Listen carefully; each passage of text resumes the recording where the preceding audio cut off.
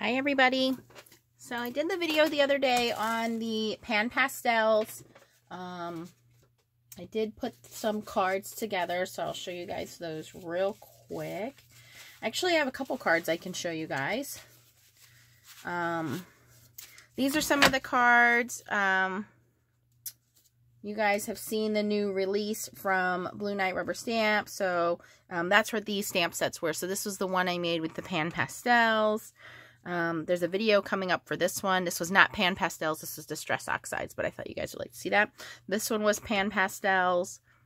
This one was pan pastels. I really love this guy on this one. This one was pan pastels. And then this one's just one I had finally put together. This was that alcohol ink background that I did on Yubo paper, and I had stenciled this little mermaid, and the background is just color burst, or what do you call that? Brusho, sorry. Brusho, same thing, on watercolor paper. And I just foam taped that up to give that some dimension. So some cards I've put together. I also have a couple extra cards that I can't show you yet that are going to be, they're already released by Blue Knight Rubber Stamps, but they'll be on my Facebook page for you guys. Anyway, what I wanted to do today was just a little experiment. I'm being really lazy and just recording from my phone too, so I know the angles aren't great here, but I'll try to keep in screen of everything that I'm doing. So I wanted to see if I could make these pan pastels like a multimedia. So I have some different items here, and I just have a regular piece of watercolor paper. So we can use this side. I have some 91% isopropyl alcohol.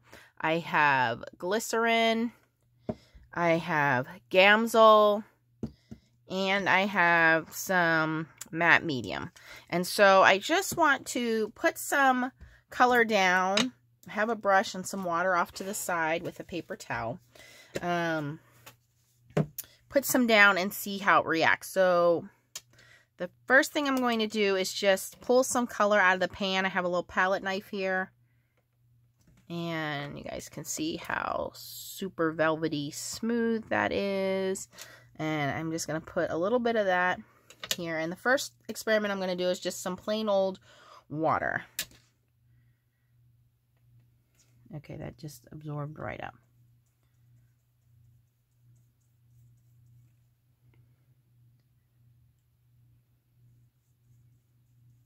Okay, so because I use the pearlescent green, all it's doing is just kind of distributing that mica.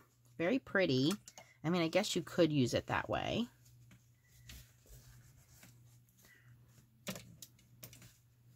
Let me try a darker color so it's a little easier to see. All right, this is the magenta.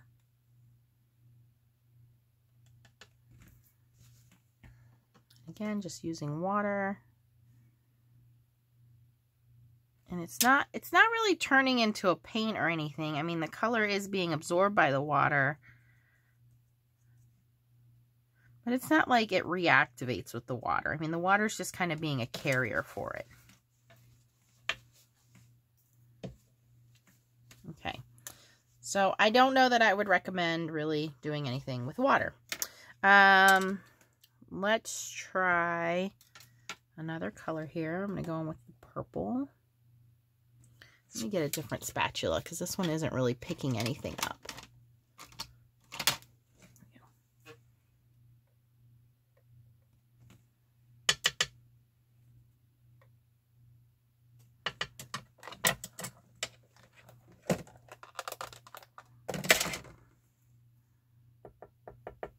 Okay, this one's called Violet. And for Violet, I think we'll use a little bit of 91% alcohol. I'm going to drip it right in there. Just one little drop.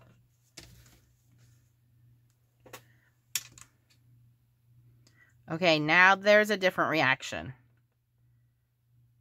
You can see there that the color definitely dissolved into the alcohol. Now with alcohol, you got to be pretty quick. It dries really quick. But there is definitely a reaction there with alcohol for sure. Wow, that's kind of cool.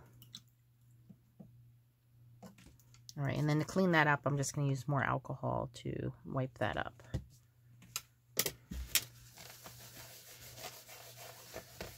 Okay, that was interesting. All right, let's go to another dark color.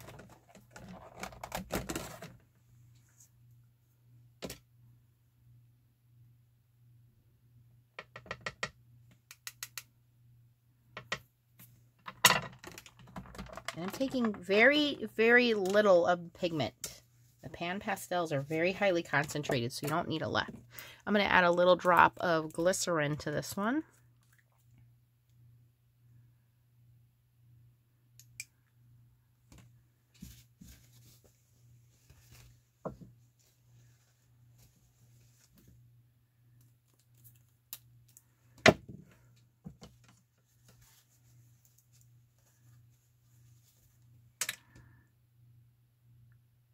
Okay, a little bit of reaction there. Not as much as the alcohol ink, but yes, there is a reaction with the glycerin.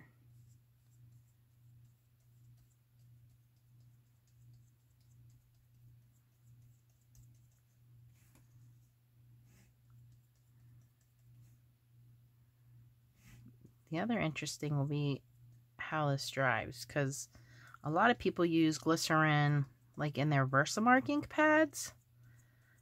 So I wonder how this is going to dry.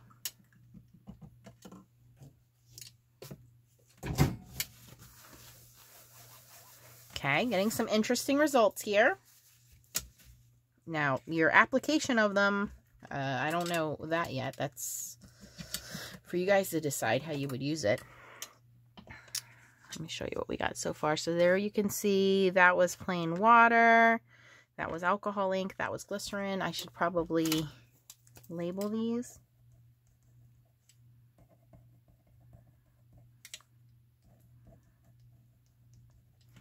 Okay, so we will do gamsol and matte to medium over here.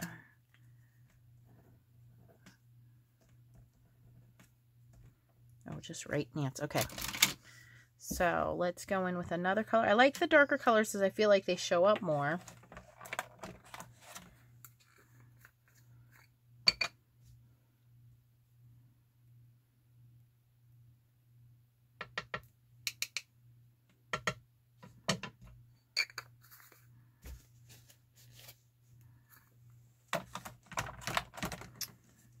Okay.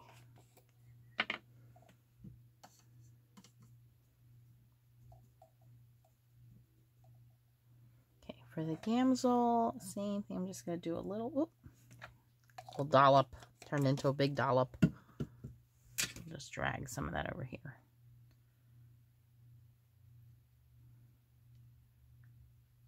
Okay, so gamsol is interesting enough in between the matte medium and the glycerin. I'm sorry, the alcohol and the glycerin. So alcohol was super thin, dried very quickly. Glycerin was super thick. This is right in the middle. It's not too thick. It's not too thin. Oh, it dries super quick. As soon as that hits the paper, it dries.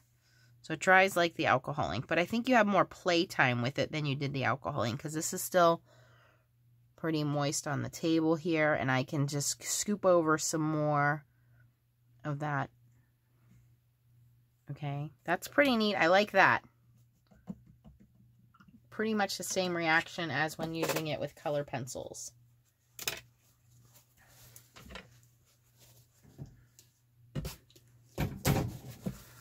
I'm just spraying down stamp cleaner and wiping this off.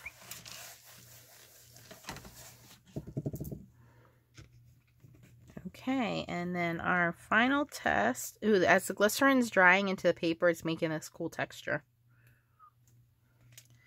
Is the matte medium. So let me go in with the yellow, which is probably one of my most favorite colors. And again, this is called, oh, it's called Darilide Yellow. I thought it was Daylily, but it's Darilide Yellow. Okay, I was pronouncing that wrong.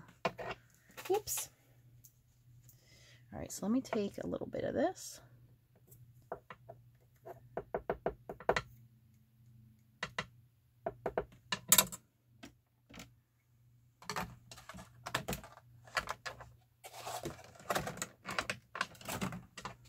Golden Sunshine Yellow. And we're going to take some of this Jane Davenport Matte Medium, which I haven't even opened yet.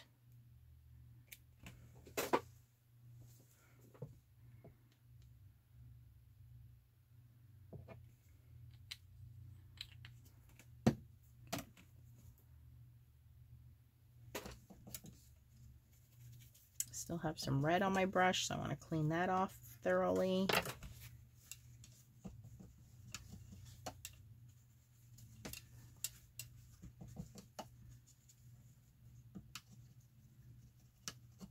That red is really stained into the brush. I mean, like the brush is still coming out red. All right, I think that's as good as I'm going to get it. Okay, so take some of this matte medium. Okay, and it is tinting the matte medium. The matte medium is drying very quickly. Probably don't have enough there.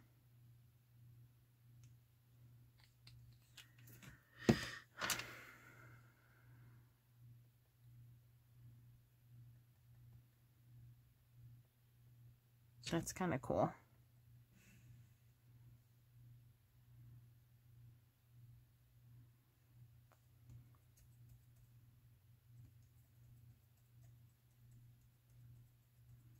And matte medium by nature dries very transparent, so this will have a transparent look to it.